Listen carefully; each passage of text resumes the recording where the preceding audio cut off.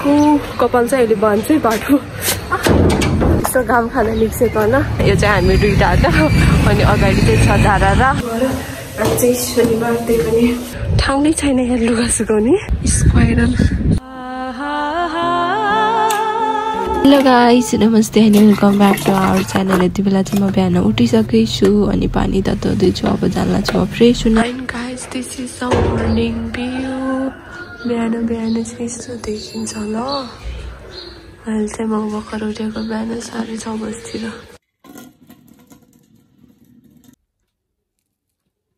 मैले चाहिँ बाफ लिइसक्यो होइन 7 पनि बजिसक्यो होइन। अनि अब यो बेड चाहिँ चुटकीमा मिलाउँछु।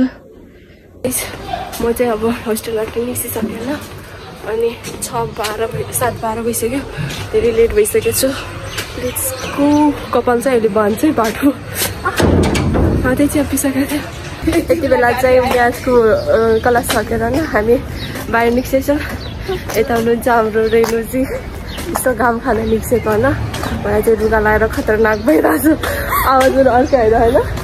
We are going guys बाहिर निस्किएर हामी चाहिँ घुम्दै घुम्दै यतातिर छौँ। यो चाहिँ हामी दुईटा हो अनि अगाडि चाहिँ छ धारा र अनि यति फन पार्क छ क्या। अनि यतातिर चाहिँ छ सिंहदरबार। यहाँ छ राष्ट्रिय वाणिज्य ब्याङ्कको अफिस। यतातिर राष्ट्रिय के थियो अरे एउटा नेपाल टेलिकम पनि थियो नि होइन के छ गाइस। यहाँ चाहिँ यो सिंहदरबारकै पार्ट हो होइन। किन चाहिँ यो सिंहदरबार अनि यहाँ चाहिँ बन्दैछ नयाँ। हामी चाहिँ फेरि फर्केर क्लास जाँदैछौँ। अब हामी क्लासमा आइसकेका छौँ होइन। अनि आज हाम्रो 4 घण्टाको म्याथको लेक्चर छ। बिचमा ब्रेक दिनुभएको थियो तर सर नै आउनुभएको थिएन। हामीहरू जाला छौँ खाना खान। सरले कति 15 मिनट लेट छोडिदिनु भएको। म यति बेला खाना खान लाग्छु। अनि खानामा चाहिँ दाल भात अनि मुला अनि केराउको अचार। यति बेला चाहिँ म जान्छु कलेज फेरि। अब एउटा अरू क्लास लिने छ अनि त्यसपछि आउँछु घर। आज चाहिँ शनिबार त्यही पनि सो यसको गाइस आज चाहिँ ढिलो भइसक्यो। यति बेला चाहिँ मेरो क्लास सकिसक्यो होइन। म चाहिँ घर जाँदैछु। म चाहिँ कलेजबाट आएको थिएन अनि यति लुगा धोएँ।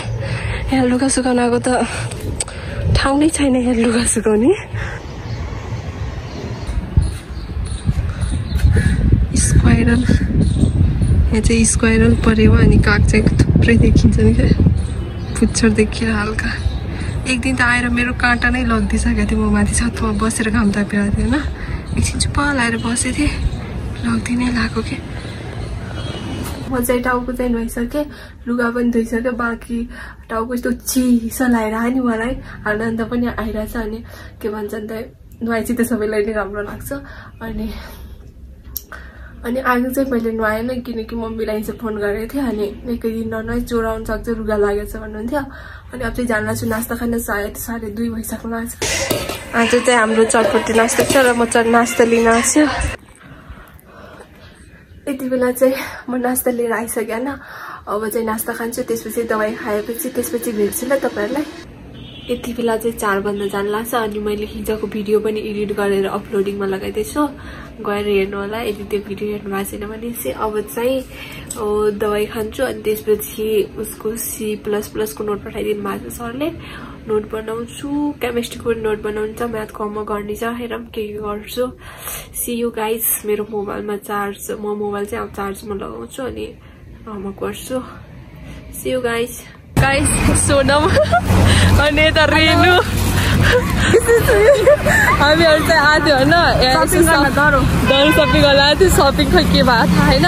जान्ला चाहिँ रात पनि सक्यो कि गाइस हामी चाहिँ यति सपिङ गरेर जाँदैछौँ होइन। लास्टमा के छैन काठमाडौँमा चाहिँ त्यति कुहिरो लाग्दैन होइन। तर साँझ भएर हल्का धुम्म चाहिँ देख्यो। यता चाहिँ छिटै घाम लाग्छ क्या बिहान त।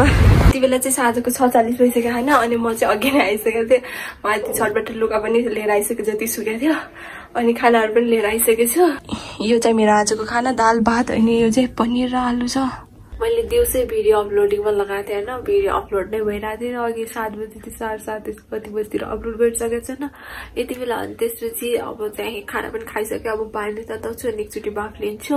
अनि त्योभन्दा अगाडि म चाहिँ खाना जान्छु दबाई।